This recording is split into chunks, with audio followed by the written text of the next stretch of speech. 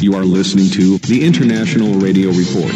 Your reactions are much appreciated. Feel free to send them to radioreport@yahoo.com. That is radioreport@yahoo.com. Thank you. Welcome, everyone, to the International Radio Report on CKUT 90.3 FM in Montreal, our show for June the 27th, 2021. My name's Sheldon. I am here with Jill, and we thank you for joining us for 30 minutes of news and information about the world of radio. We thank you for tuning in. You can contact us if you wish. Questions, comments, suggestions. Our email address is radioreport@yahoo.com. You can listen to us live streaming or archived at ckut.ca, the website for CKUT Radio here in Montreal. And our Facebook group is called International Radio Report. We welcome Stefan and Dale, two new members joining us this week. And our YouTube channel, which you can find at youtube.com/International Radio Report. We have 371 subscribers there now. You can find our show posted up there each week within an hour or so after the live broadcast airs on Sunday mornings. So lots of opportunities for you to access our show, and you can go back and listen to older shows there, as well as some special editions of the program that are only available exclusively on the YouTube channel. So we have a number of different stories from a number of different places around the planet today. So we'll get things going with a local story from our CBC domestic service here in Montreal on 88.5 FM. And this comes from Steve Faggy of the Fagstein blog here in Montreal. Steve is also a reporter, writer at the Montreal Gazette. His headline is CBC cancels Daybreak's Taste Test Music column. This is a weekly feature on the morning show, the weekday morning show on 88.5, where Brendan Kelly, who's also a columnist at the Montreal Gazette, introduces the audience to new music, all different genres, all different artists. Anyways, Brendan Kelly will get to sleep in now on Wednesdays. His weekly Taste Test column, in which he introduces Daybreak listeners to new music, has been cancelled after many years, effective immediately. Neither Kelly nor the CBC offered any comment on this news when Steve asked them about it, and neither would confirm nor deny it explicitly. Steve did manage to get an update. After he posted his story, Brendan Kelly confirmed the news on a Twitter posting. He says, quote, "I can confirm that I was told earlier this week my taste test column on CBC Radio's Daybreak has been cut. They say they'll get their music elsewhere. I've been doing this for years and years, so I'd just like to thank all the faithful listeners who tuned in and texted in." And that's on his Twitter feed at Brendan Showbiz. This is a really strange story. We talked about the ratings a couple weeks back in Montreal, and CBC Montreal is climbing up the ratings. And they only have a couple local shows. They have their Daybreak show, they have a Radio Noon show, and they have a Home Run Drive Home show. Yet they're creeping up, closing in on Virgin Radio, one of the FM music stations in Montreal. This is something new for CBC. They normally don't do well in Montreal, but their CBC Radio 1 in English has been inching its way up the ratings. This is a very popular feature, and I don't think anybody really understands, probably Brendan himself, as to why they pulled the plug on it now of all times, when we keep seeing weird things going on in radio, and I guess this is just another one of those unexplained decisions. I mean, this is a really different type of feature. Like what he does each week is he takes a new release, a new album, and he will alternate quite often. Sometimes he'll play a Quebec-based French artist. Then he'll play some international artist the next week, and then a local artist the following week. And it's very interactive. They get comments from the rest of the morning crew on the music that he plays. They take a lot of text messages. They really want people to react. How do you like this new record? I don't know. It seems to be one of the really popular features on the program, and now it's gone. And as you say, they'll get their music elsewhere. Well, what are they going to do? They don't play a lot of music on the program. It's not a music station. It's more or less a news talk station. So this is a kind of a neat little feature to run once a week. And hey, it's only once a week. Yeah. Besides it, it's not like they can't be paying the guy a lot of money for this. So I don't think it's a financial thing. But anyways, it's kind of a sad story, and not sure. At least Brendan's got a number of outlets, to reach the public and other media. But this is one that I think a lot of people will miss. So there's some big news these days of declined shortwave. There's a return of a Canadian station on the air. No, not Radio-Canada International. Sorry, I don't want to put your hopes up. This is a story by Dan Robinson via the Shortwave Listening Post. It is rare, not super rare, that we get any good news these days about shortwave broadcasting. Remember the excitement a few years ago when Guinea returned to shortwave?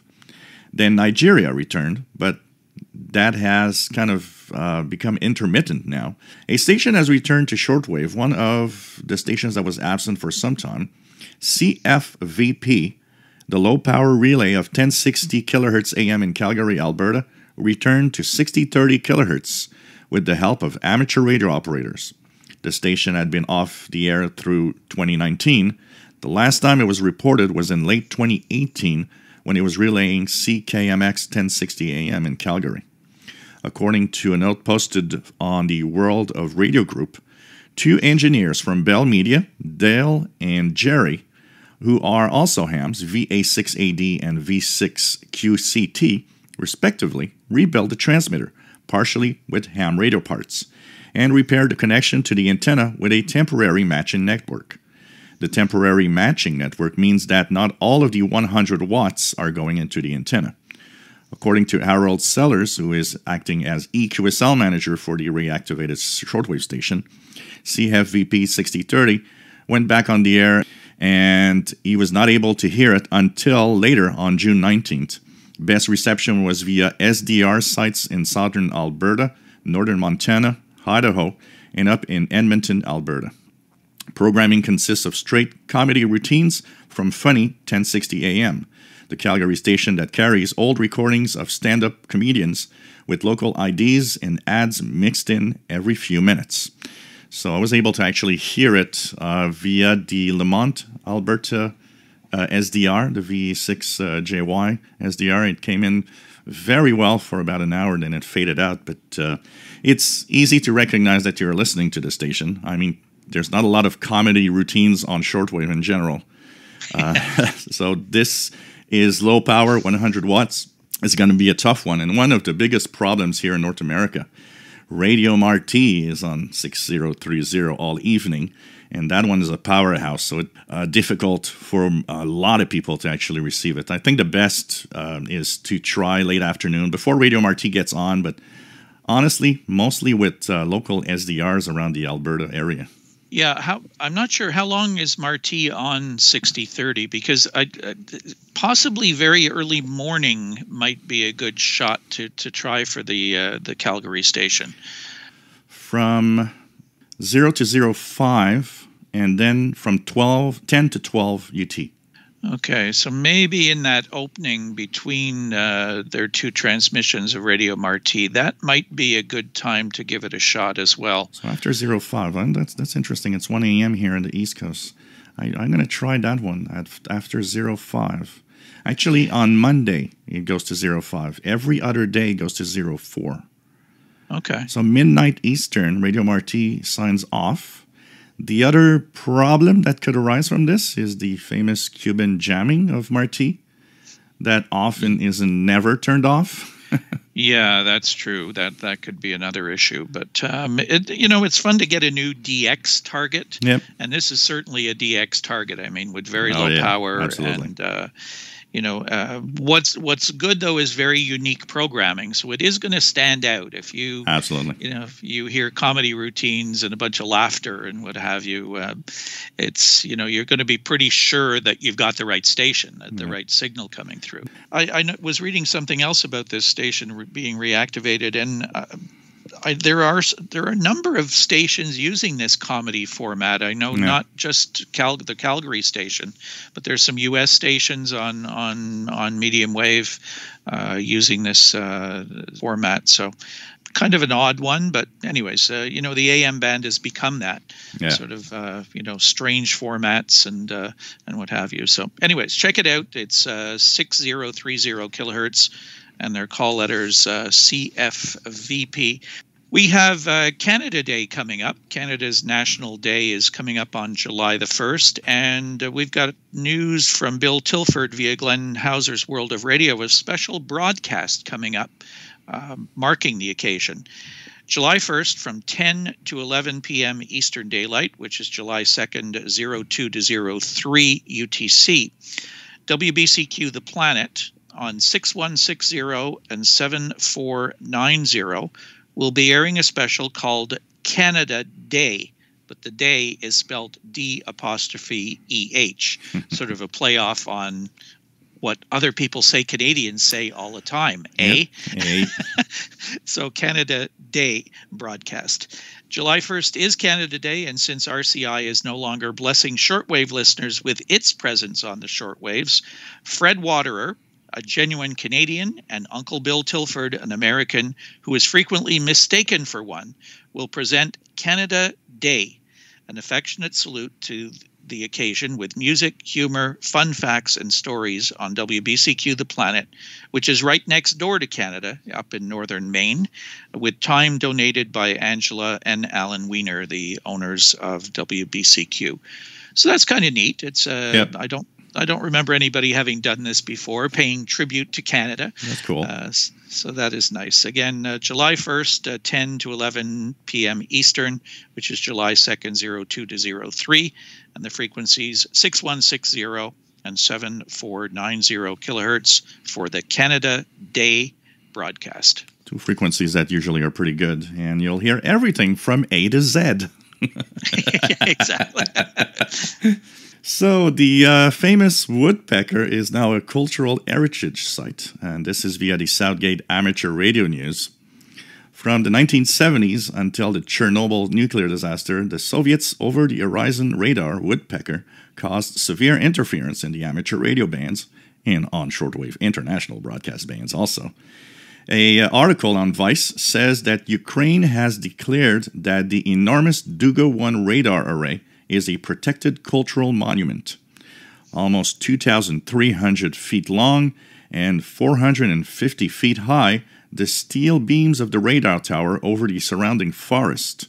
From a distance, it appears to be a massive wall or the start of a cage. The Association of Chernobyl Tour Operators first announced that Ukraine had made Duga-1 a protected heritage site on its Facebook page. Interfax, a Russian news service, later reported the official designation.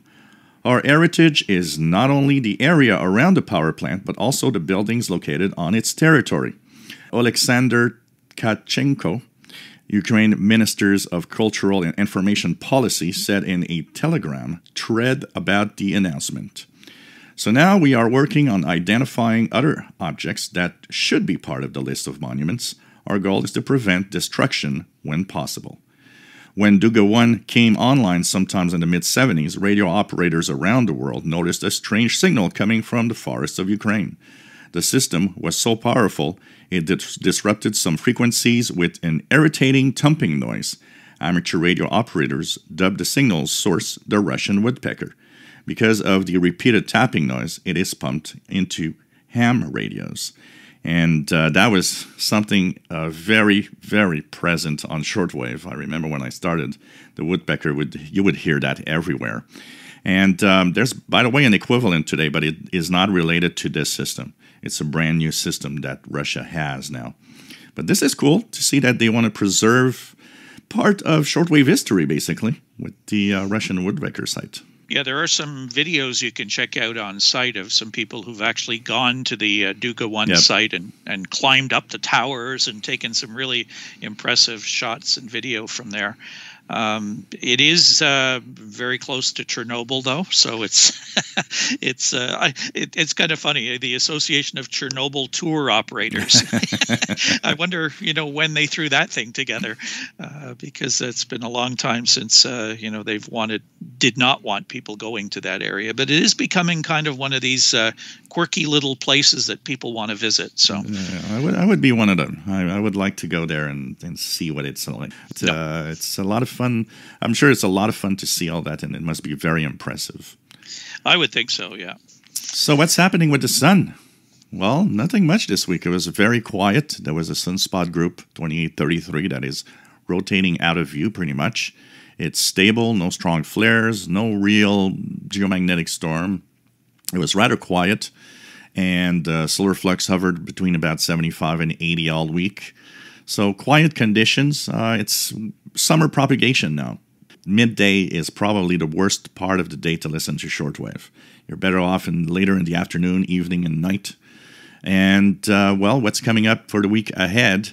Nothing really significant showing up. Another quiet week. So the best thing to do is turn on that radio and listen. Our next story takes us to, the story itself. Some people may wonder, why are you talking about this on a program about radio? Well, we'll get to the radio part of it in a couple minutes. There's a definite connection to radio here with this story. The headline from AP News via Glenn Hauser and World of Radio is U.S. takes down Iran-linked news sites, alleges disinformation. The story is out of Dubai, Associated Press. American authorities seized a range of Iran state-linked news website domains they accused of spreading disinformation, the U.S. Justice Department said Tuesday, a move that appeared to be a far-reaching crackdown on Iranian media amid heightened tensions between the two countries. The Justice Department said 33 of the seized websites were used by the Iranian Islamic Radio and Television Union, which was singled out by the U.S. government last October for what officials described as efforts to spread disinformation and sow discord among American voters ahead of the 2020 presidential election. The U.S. said 3 other seized websites were operated by the Iraqi Shiite paramilitary group Kataib Hezbollah, which more than a decade ago was designated a foreign terrorist organization. The group is separate from the Lebanese militant Hezbollah group, whose news websites remain operational. The website domains are owned by U.S. companies, but despite the sanctions, neither the IRTVU nor KH obtained the required licenses from the U.S. government before using the domain names, according to the Justice Department. The department's announcement came hours after the Iranian state-run news agency IRNA revealed the U.S. government's seizure without providing further information. On Tuesday, visiting the addresses of a handful of sites, including Iran State Television's English-language arm Press TV, Yemeni Houthi-run Al Masira satellite news channel, and Iranian State TV's Arabic language channel Al Alam, produced a federal takedown notice. It said the websites were seized as part of law enforcement action by the U.S. Bureau of Industry and Security, Office of Export Enforcement, and the Federal Bureau of Investigation. The U.S. government also took over the domain names of news website Palestine Today, which reflects the views of Gaza-based Islamic militant groups Hamas and Islamic Jihad, redirecting the site to the same takedown notice. Press TV, launched in June 2007, is the state-run Islamic Republic of Iran Broadcasting's English language service. Its Iran-based website, presstv.ir, was not affected. Most of the domains seized appeared to be .net, .com, and .tv domains. The first 2 are generic top-level domains, while TV is owned by the Pacific Island nation of Tuvalu, but administered by the U.S. company VeriSign.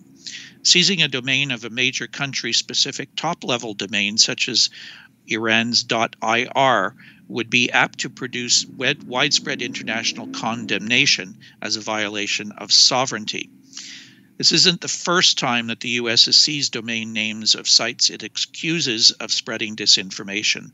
Last October, the Department of Justice announced the takedown of nearly 100 websites linked to Iran's powerful Revolutionary Guard. The U.S. said the sites operating under the guise of genuine news outlets were waging a global disinformation campaign to influence U.S. policy and push Iranian propagation around the world. There are no private television or radio stations in Iran. Satellite dishes, while widespread, are also illegal. So that leaves the IRIB with a monopoly on the domestic airwaves. And there is the radio connection. Yep. One of the biggest problems with this, of course, is when you start censoring the internet, removing what you don't want to see. At the other end, of course, in a country where everything is controlled by the government, why radio is important. Shortwave radio has no boundaries. It cannot be simply deleted from the internet. It's a radio signal. And so both sides here to understand that shortwave radio is really nice for information. The country of Iran, the population of Iran, through BBC, through Radio France, through all the different shortwave outlets, can actually get other news than what the government is actually giving them. The fine line here, and what's making it difficult is, first of all, what is truth? And that's a very difficult thing depending on what nation you are.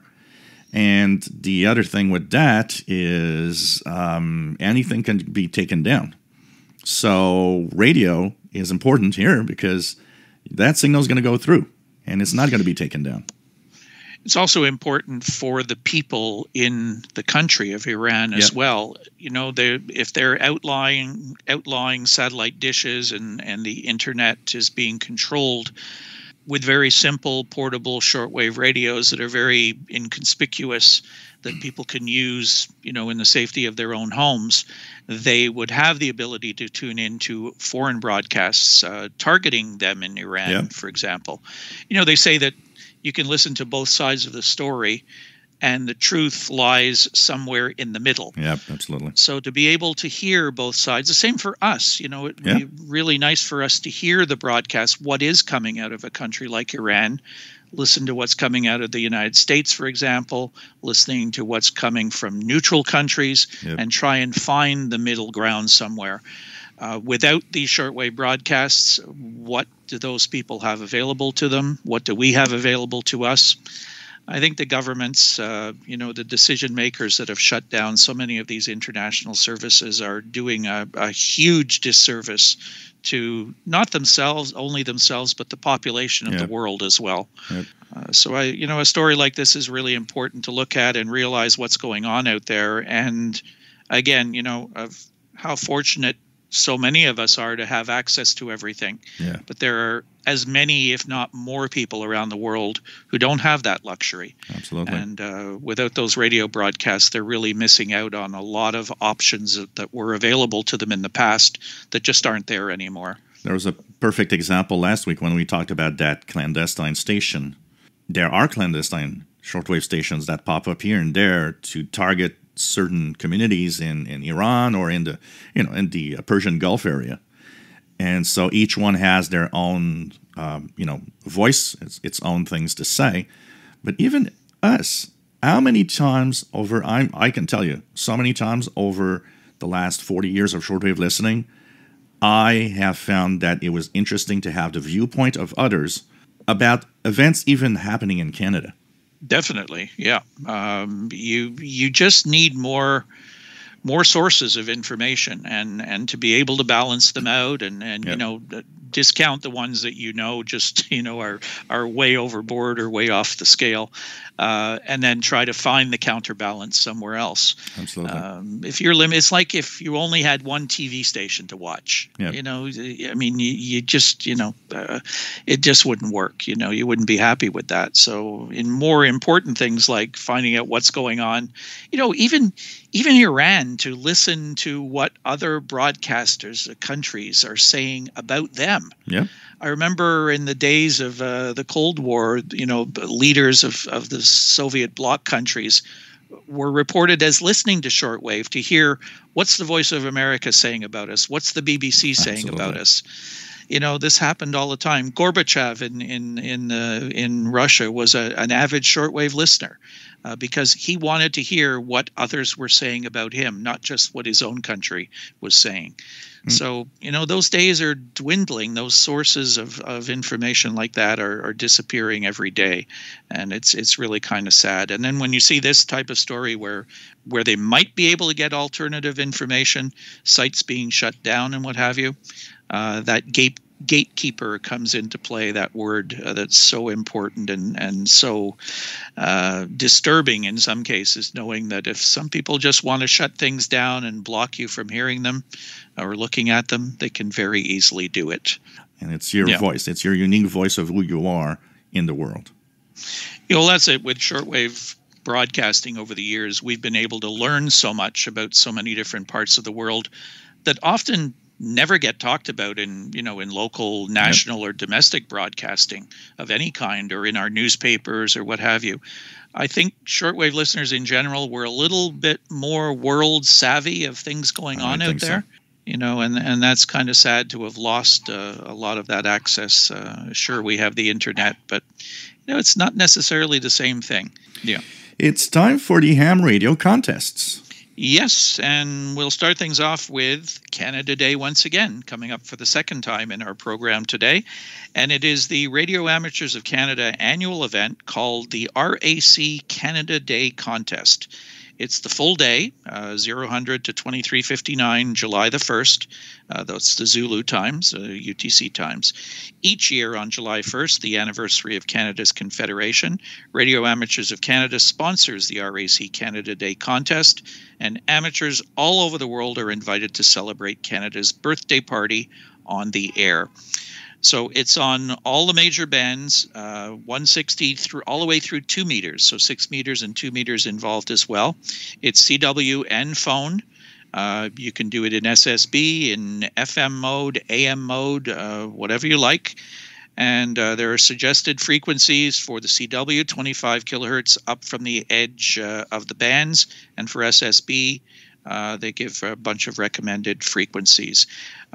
Check for CW activity on the half hour. And interesting, it is a contest. You can accumulate points. But what's really neat is during the contest, each province's official Radio Amateurs of Canada station is on the air. So VA3, RAC, they all end in RAC. So you can go looking for them, try to get them from all provinces and all territories. And each of those, if you're in the contest, is worth an extra 10 points. So 20 points for every time you either contact, or if you're a shortwave listener, if you hear the VA or the VE RAC stations. You can even get special certificates for those as well. So we'll put all the details of this contest up in a link on our Facebook page for you. It's a lot of fun. I've participated in the contest many times over the years, and it's neat to hear all parts of Canada on the bands. It's a lot of fun for radio listeners also. There's the DLDX RTTY contests, 11 Zulu, July 3rd to 10:59 Zulu, July 4th, sponsored and organized by the German DX RTTY contest group.